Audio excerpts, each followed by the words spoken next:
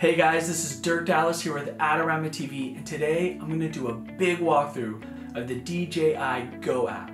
Now what is this app? Well, basically it lets you connect a smartphone or a tablet to your drone so that you can get so much more out of your flying experience. Now if you already know how to use the app a little bit, I guarantee you're going to learn something today. And if you don't know anything about the app, you will for sure learn, because I'm going to walk you through every function and every button. Now if you're interested, let's get started. Alright, so let's open up the DJI Go app. Now this is the first screen I see just because I've already connected my drone to the controller, but you will likely see a welcome screen first. But let's just walk through each of these settings. So at the very top, you're going to see where there's that big yellow bar. I'm going to click on that. And this menu gives us the overall status of our drone. And the first thing I see is that there is an upgrade that is required, but I will worry about that later. Next, I do see the calibrate compass option. So if I click on that, it would take me through the necessary steps. I only do this when I fly at a new location that is far from where I live. And then next, I want to show you the remote control mode. I'm in mode 2, and this just means that the left stick will control the throttle and the yaw, and the right stick will control the tilt and the movement. This is the most popular controller configuration outside of Asia, and this is how I learned how to fly a drone, so I'm just going to leave it on that setting. And then if you wanted to, way at the bottom, you could format your card, but I will show you another way to do that in just a bit. And it looks like now I have enough satellites connected that I'm getting the ready to go. I actually have my drone inside those, so I will not be taking off. I'm going to click on the very top where it says GPS, and this takes me to the main controller settings. Now I have two options for setting my home point. The first is this option with the little arrow, and what this does is this will set the home point to where the drone is right now. The next option is the little guy, and that would set the home point to wherever I am with the controller. Now that would be beneficial if you are in a boat or you're moving in a car, because obviously the home point would be changing. Now next I have the multiple flight modes, and I leave this checked because I do switch between P mode, S mode, and A mode.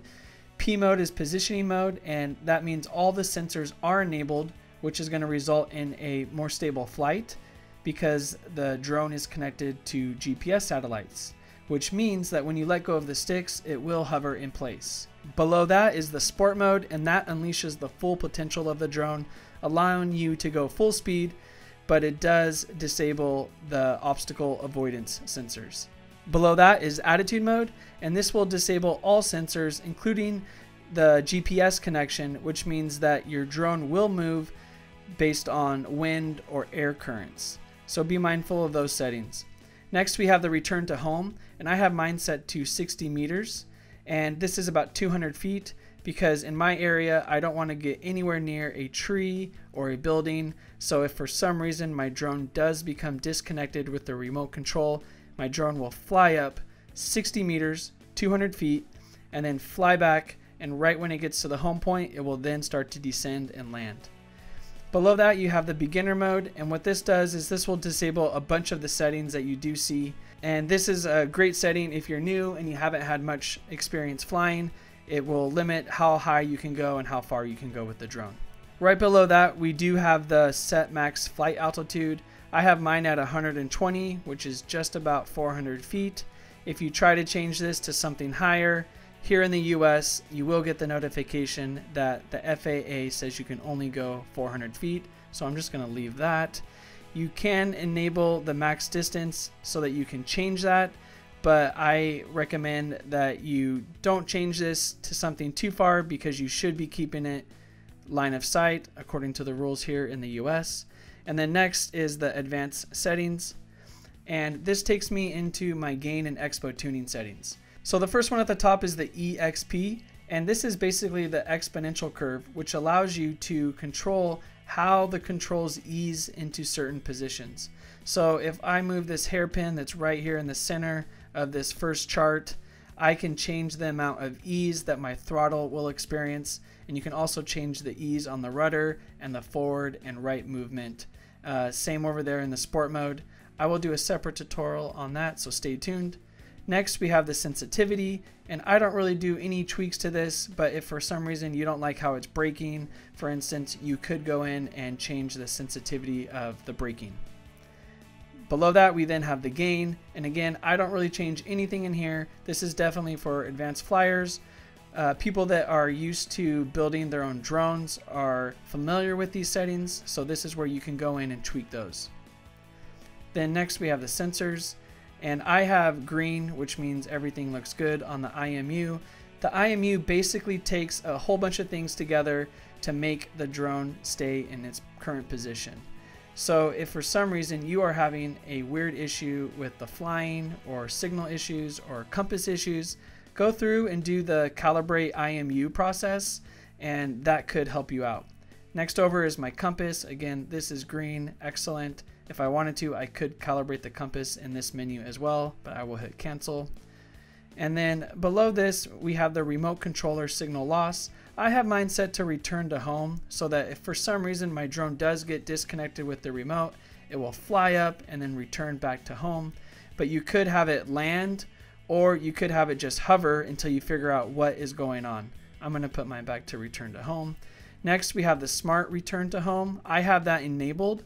If I exit out of this, at the very top, right below the HD bars, you'll see a green bar that runs from right to left.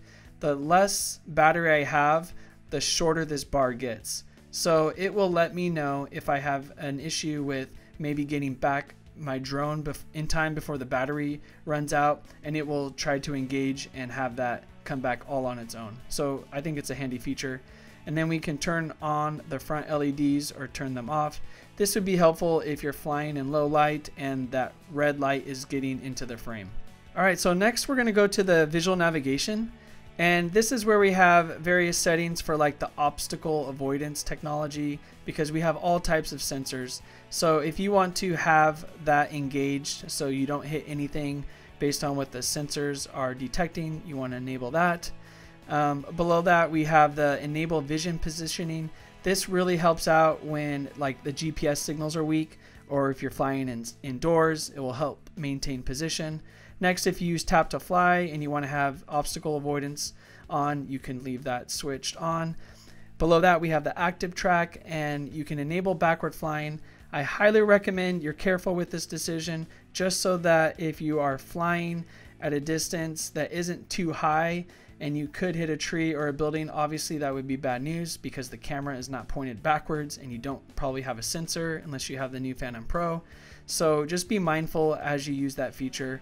And then next below that is the enable obstacle avoidance, and this will help you avoid obstacles. So if you want to enable that if you have the sensors engaged.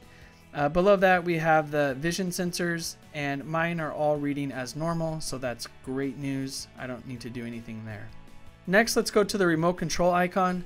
This is where I can adjust the gimbal wheel speed.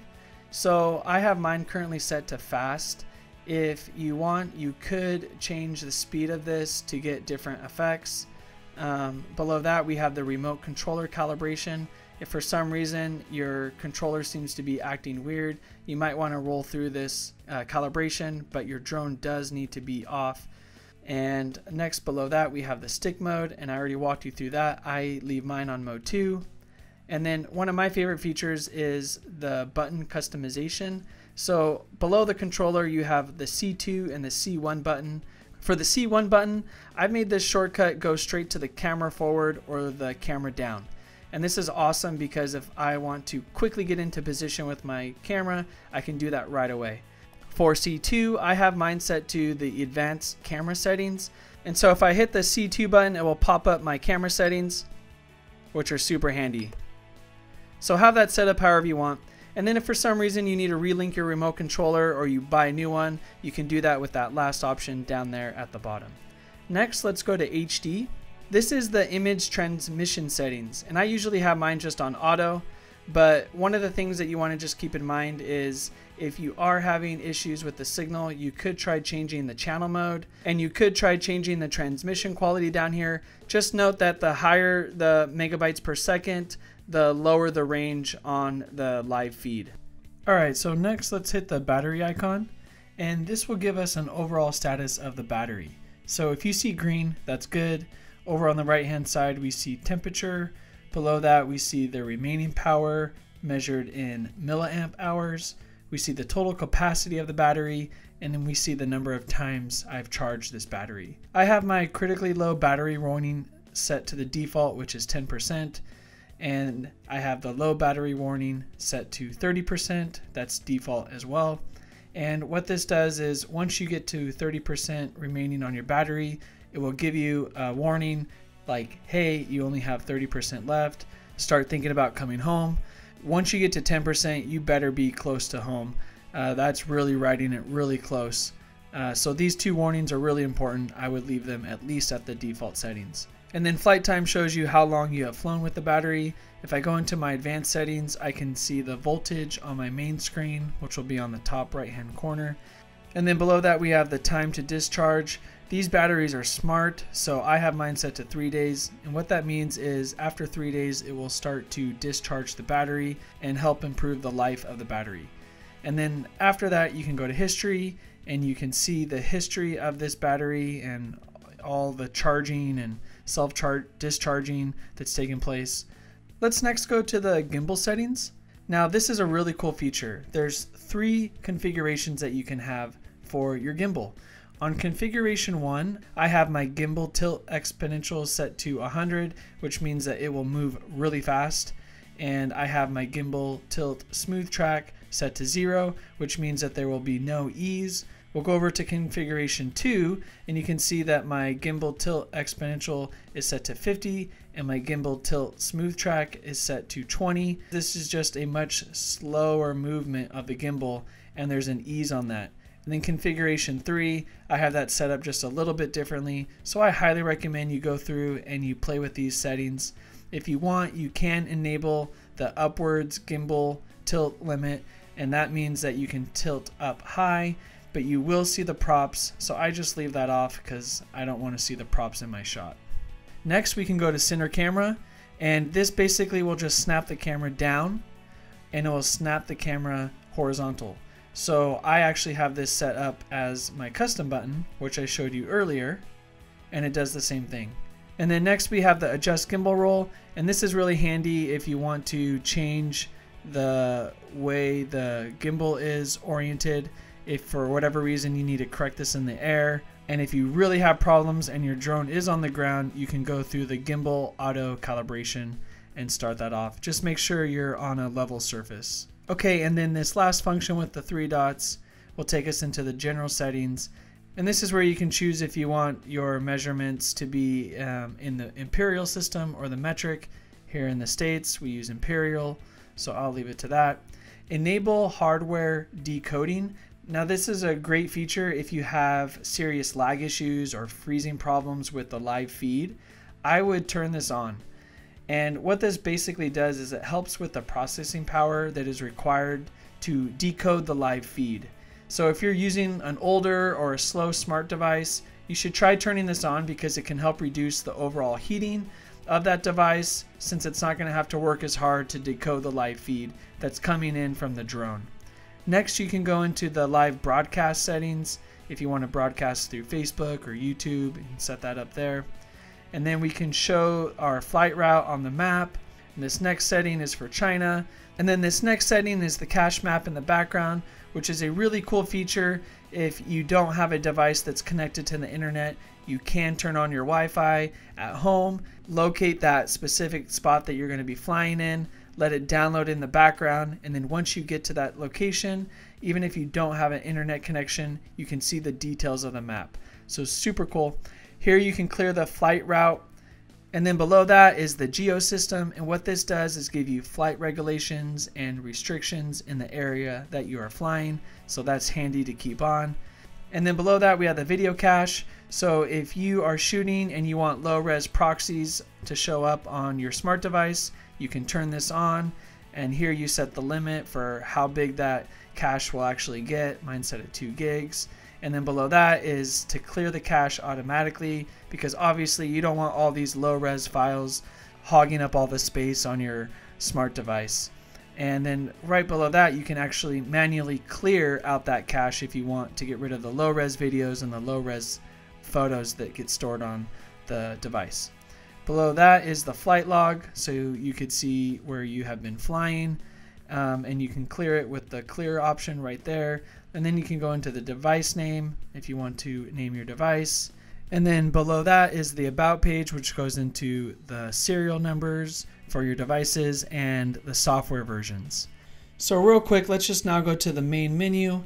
And as a little shortcut, if you want to click on any of the icons on the top, it will take you to their menu. So if I click on the remote control, it will take me to the remote controller settings. If I click on the battery, it will take me to the battery settings menu. So that's a quick little shortcut for you without having to dive deep into the menu. Now, if we look on the right-hand side of the screen and I move my gimbal wheel, you'll see that there is a little circle that's moving up and down that line. That's just letting you know which way your gimbal is facing, out or down. Now, right next to that, we have the record button. So if I hit record, it will start recording. And then when I'm ready to stop, I can hit stop on the screen. I also have the button on the bottom left-hand side of the controller that does the same thing. Right above that, I can switch to photo mode. And then now that record button is a shutter. So I can take a picture by just clicking on the screen. And I'm going to switch back to the camera mode. And then right below that, two buttons, we have the play button. And I can swipe to the left and see some of the things that I shot earlier today. And I can view those. I can then push the button on the bottom left-hand side and I can enter into the grid view, and I can hit back and go back to my main menu. If I hit play, I also have the option on the bottom right-hand side to delete anything that I'm actually previewing. Now let's enter into the camera settings menu. If I click the button that is directly below the record button, I now get my camera settings. And this is where I can go to auto or go to manual. I can adjust my ISO, and the ISO is the setting that adjusts the camera sensitivity to light. I can adjust the shutter speed, and shutter speed basically controls the amount of time that your camera's shutter is open. And then below that is my EV setting, which is the exposure compensation value, which is all based off of the auto mode. So right now I'm negative 2.0 values below what auto suggests I shoot at. Okay, let's go up to the top of this little quick menu and I have the camera icon. If I'm in the video mode, I can go into all the different sizes and frame rates of my video settings. Video format, I have mine set to MOV, but you can put yours into the MP4 mode if you would like. I am based in the US, so I have mine set to NTSC, but if you needed to, there's PAL there below. This is where you access your white balance. Next is the style. So this is how you can really get to fine tune how your image is captured by affecting the sharpness and contrast, etc. And then right below that we have color options. So if you want to shoot in black and white or a really vivid, intense, saturated image, you could do that here. I personally just like to shoot my photos flat and then edit them in post. And then if I switch over to the photo mode, you can see that these settings now change for the still mode. So photo, I can go into HDR, multiple, auto bracketing, and then my time shot settings. I'm going to go back and show you how I can adjust my image size from 4:3 to 16:9, my image format from RAW to JPEG plus RAW, and then white balance and all those other same video settings are those last three. I'm going to switch mine back to the film mode, and then I'm going to now go over to my settings. I have this histogram that I can move around that helps me keep track of my light and dark values. I have a front LED turn off option there. I have this overexposure option, which lets me know when my image is too bright and I might want to bring the exposure down. I leave this 3D noise reduction on to help me keep my images a little bit less noisy. This video caption setting is helpful if you want to have your flight data overlaid on top of your video if you are playing it on a supported device. Next up is the grid lines. I really like using these, so I highly recommend turning those on to help you with framing. Below that is the anti-flicker. Mine's set to 50 Hz by default because I set my camera to shoot in the NTSC format, but if you shoot in the PAL format, you can set yours to 60. And then we have the file index, and right now if you shoot with it set to reset, every time you put in a new card and reformat it, your pictures will start shooting at 1 and then 2, 3, 4, 5. If you have it set to continuous, it will leave off at just the last number that you were shooting with on the last card. So if yesterday you shot 300 photos and then today you put in a new card and want to shoot some more, it'll start at 301. And then right below that, we can reformat the SD card. And then if we would like, we could reset all the camera settings to their default settings. And then right up here on the top, we have quick access to all the settings that we just covered. So my ISO is set to 100. The shutter speed is at 8,000. My EV is at -2. My white balance is at auto. I'm shooting at 4K, 24 frames per second. The capacity of my card can record another 51.5 minutes. And if I want, I can lock these settings by clicking on this little padlock, and then it won't make any changes to the ISO, shutter, white balance, etc. So then over here on the left-hand side with the arrow that's pointing up, we have the auto takeoff mode. So if you slide this all the way over to the right, your drone will take off automatically. And then right below that is the return to home feature. So if you want your drone to come back all on its own, that is where you find that option. And then below that is where you can find all the intelligent flight modes like active track, tap fly, point of interest, waypoints, follow me, home lock, and course lock. And then way at the bottom, you do have your beginners option right there. And I will uncheck that. Now, if we go all the way to the far right, at the very bottom, we have our map. And if I click into this map, it will go full screen. Now I can navigate all around the map and check out my location and the surrounding area. But there are a couple of features at the very top that I want to walk through real quick, like this first option, which is the warning space setting. This is where you get all the warnings for the various airspace and nearby heliports, etc. Places that you need to be mindful of before you go and enter that airspace with your drone. The next button over will zoom right to where I am currently located. Then the next one over orients you to north. And if you uncheck that, it will face whichever way your controller is. So if I were to move my controller, the map will update accordingly. So that is a pretty cool feature. And then the one right next to that gives me my standard map view. I could go into my satellite view, or I can go into the hybrid view. I'm just going to go back to my main screen and shrink that back down. Now at the very bottom, we have our telemetry data. And this is basically the data that helps us know what's going on with our drone. So this first option over here on the left is our radar display, which shows us which way our drone is facing in relation to north. So you can see there's that little N icon.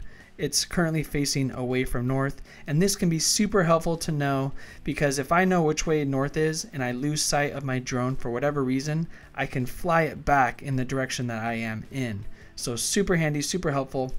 Right next to that is D for distance from the aircraft. So I'm just a few feet from my drone because it's in the other room. Right next to that is H, which is height based off of my takeoff point. And then below that, on that last line, we have HS, which is the horizontal speed of my drone. Next to that is VS, which is the vertical speed, which is how fast or slow my aircraft is climbing or ascending. And then right next to that is the VPS, which lets me know the distance to the ground, which is all thanks to those little cameras and sonar sensors underneath the drone. And the final thing I'm going to do is click over here on the top left hand side where it says DJI and just show you that I have the equipment setting. So if I had multiple drones, I could swipe to the different drones that I do have. Next to that is the editor. If I want, I could bring a clip in and I could edit this. I could clip it down there and then save it to my smart device.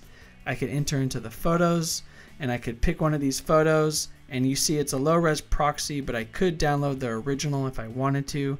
I could go into the edit mode and I could play with my brightness. I could play with my saturation. I could play with my contrast. I could crop it. I can put filters on it. So pretty cool. And you can also share those right from your phone. Right next to that, I have my SkyPixel feed, so I can get inspired by all the crazy cool work that people are posting up on the SkyPixel website.